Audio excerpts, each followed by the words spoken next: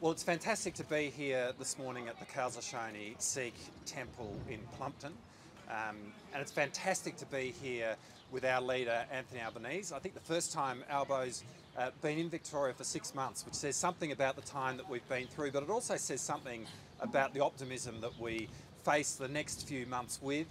This is a sign of us getting back to normal, and it's really fantastic to have Albo here again back in Victoria today, and we really do look forward to a return to normality here in Victoria and around the country.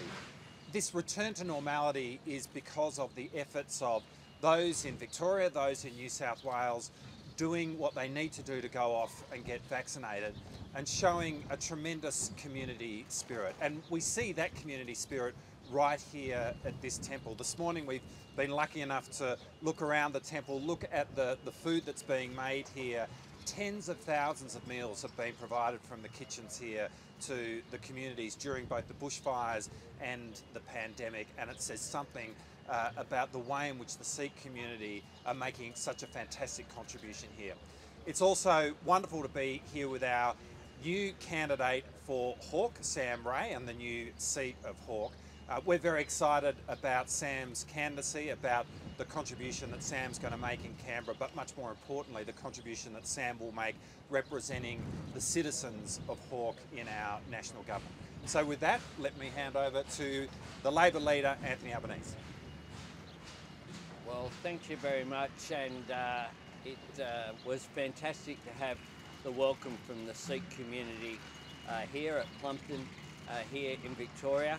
It was an appropriate place for me to visit as my return to Victoria after 6 months, because the Sikh community here have provided 180,000 meals during the bushfires, during COVID, and they're continuing to provide support for their community. And it also was terrific to be here just on the eve of Diwali. Diwali commemorates the victory of lightness over darkness. And what we have here in Victoria is just that, a sense of optimism as Victoria opens up again. And that sense of optimism is something that I want to bring to government after the next election. And part of that optimism is having new members of the Labor team. And in Sam Ray, I've known Sam for a long period of time.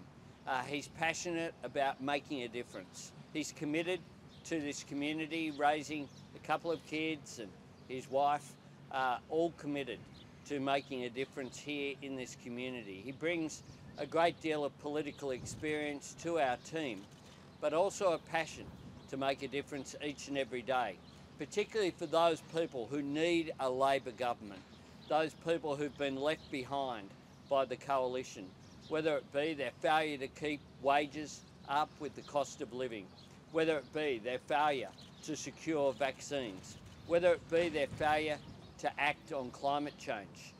We have Scott Morrison returning now from the Glasgow conference. Last night he gave in his address to that conference an empty speech to an empty room. He had nothing to say of value compared with the challenge that the world faces from climate change. What we need is global action, and Australia should be a part of that process rather than being a handbrake.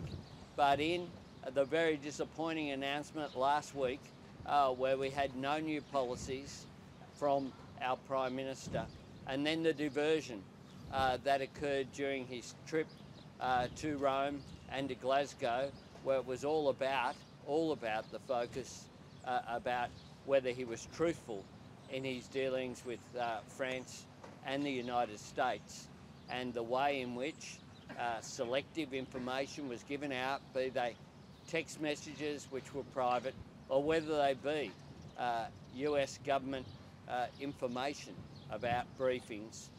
It's not an appropriate way to advance diplomacy and to advance Australia's interests on the international stage.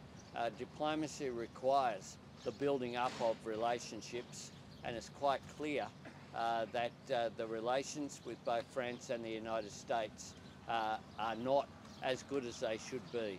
Australia should always make decisions in our own national interest, and we support the decision on submarines, but you've got to deal with other nations in a way that is appropriate, that doesn't damage those long-term relations.